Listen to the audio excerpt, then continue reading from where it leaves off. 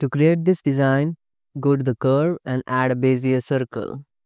Then go to the top view, go to the edit mode, then select these handles and then scale them in this way. Then select these handles and change the transform point to the individual origin and scale them in this way. So you will get this elliptical shape. Then go to the curve properties and decrease the resolution up to 6. Then right click and convert it to the mesh. Go to the edit mode, select everything and press F to fill the gap. Then select these words and press J to connect them in this way. Add one loop cut here and then select these words and press J to connect them. Then select everything, mesh and symmetrize. Take the symmetry along the X and Y axis. Now you got this 2D shape. Now we need to bend it. Rotate it into 90 degree and then go to the modifier and add simple deform modifier. Check this bend option, then choose the proper axis for the bend. Apply the rotation. I will bend it along the Z axis and then give the proper angle. I will go with the 45-degree angle. You can see this bending. Then apply the modifier and then rotate it into 90 degree and then apply the rotation. Then move it along the Z axis, go to the edit mode, select these edges and then E to extrude them along the Z axis. And then S and X, scale them along the X axis in this way, slight angle. Then select this bottom edge loop and press F to fill the gap. And then E to extrude it and move it along the Z axis. Then right click and loop tool circle option in this way.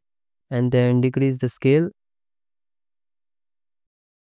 Select everything, press M and merge by distance so double words will get merged. Now select this face and E to extrude it and move it along the Z axis. Select this edge loop and Ctrl B add bevel on it. Then select these faces and use the insert operation, press B to avoid the border. Now select this edge and move it along the Z axis in this way. Select this edge, move it along the Z axis, select this edge and move it along the Z axis. Try to build that curve.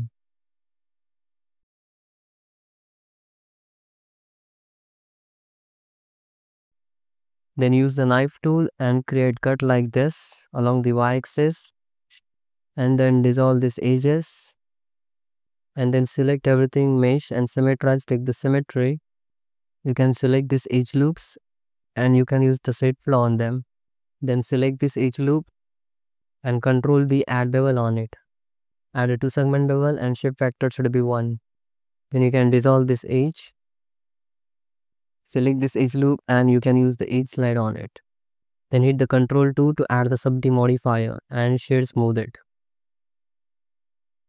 Uncheck this option, select this edge loop and Ctrl B add bevel on it. Then select this edge loop, press F to fill the gap and use the insert operation. Add one loop cut here, add one loop cut here. Select this edge loop and there are 32 words. Use the insert operation, loop tool circle option and then rotate it in this way.